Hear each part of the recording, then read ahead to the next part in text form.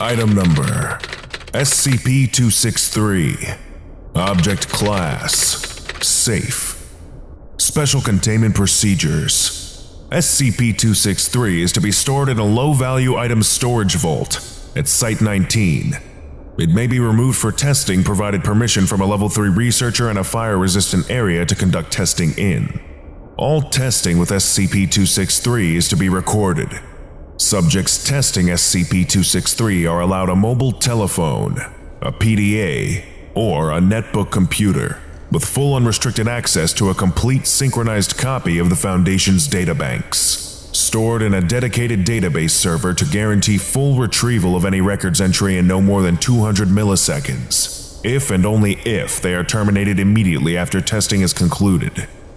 All recordings of testing on SCP-263 are to be reviewed by a researcher with Level 4 or higher clearance, and censored where necessary to prevent access to restricted material.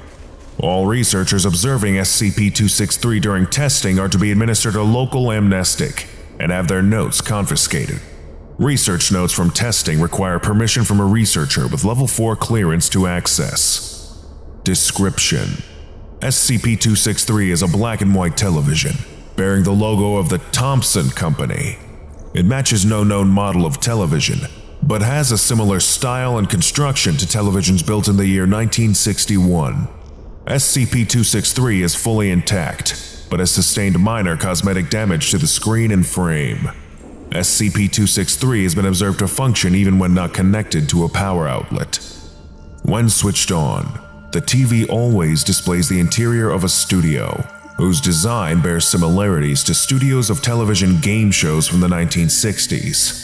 A large logo saying "Cash or Ash" in large stylized letters can be seen on the back wall of the studio, and an unidentified music piece is playing in the studio at all times. The only man visible in the studio is SCP-2631. SCP-2631 appears to be a male human of Caucasian descent, of approximately 35 years of age, dressed in a suit that matches a style commonly worn between the years 1959 and 1964.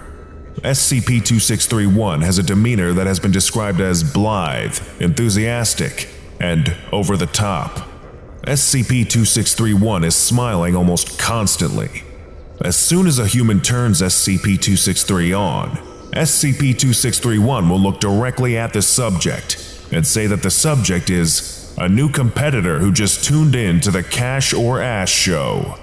He will then state that he wishes the subject lots of luck in answering 3 fiendish questions and getting the cash and not Ash. SCP-2631's exact phrasing varies slightly between each usage of SCP-263. SCP-2631 will proceed to ask the questions. The questions asked by SCP-2631 are always related to the environment surrounding SCP-263. If inside of a fully enclosed structure, SCP-2631 will ask questions about the owners, history, and design of the structure.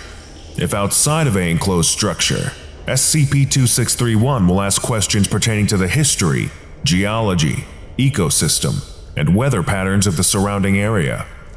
While inside of a Foundation facility, all of the questions are related to various SCPs in possession, or in the records of the Foundation, or about the history and architecture of the site in which it is stored.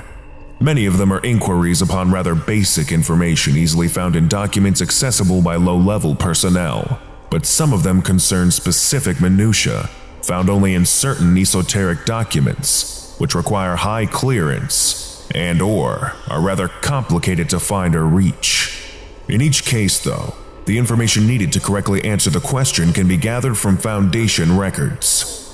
If within the next 45 seconds the subject supplies a correct answer, their success will be acknowledged and briefly congratulated upon by SCP-2631.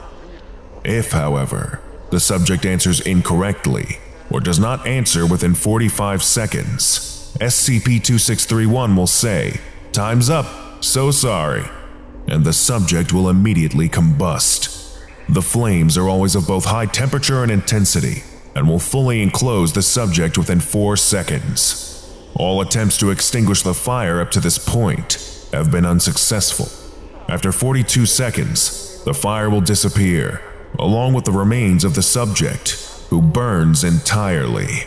After 42 seconds have passed, SCP-2631 will look out towards the place where the subject combusted and state that the failure is a pity, and that, hopefully, the next competitor will avoid the ash and get away with the cash.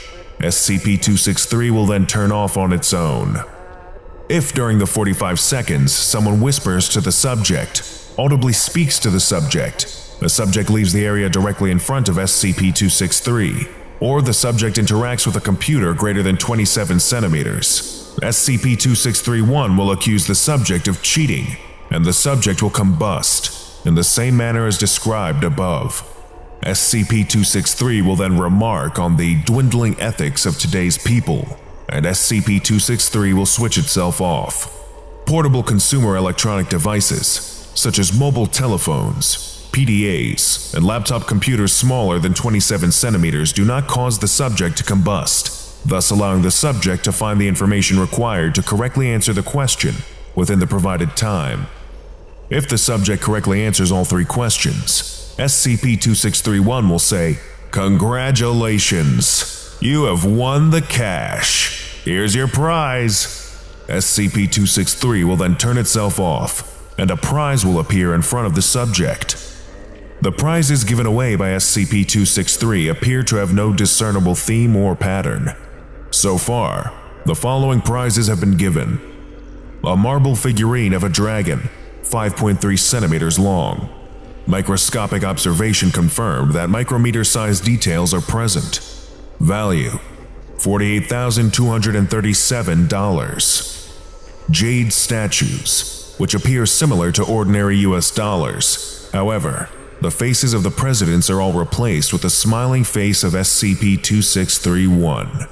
Same detail and carving as the dragon figurine listed above. Value: $226,703. A clockwork figurine, 4 centimeters tall, made of brass, and walking around randomly when wound. The figurine depicts an unknown, vaguely squid-like creature. Value: $21,424. A series of 8 gold-plated miniature statuettes resembling humanoid anomalies contained at Site-19, including SCP-1770. The statuettes are marked with the anomaly's object number on the base and do not appear otherwise anomalous. Value: $17,315. All attempts to inquire SCP-2631 about himself or SCP-263 have proven ineffective. SCP-2631 does not react to any questions or statements, save for the question answers or any cheating attempts. Lesson complete.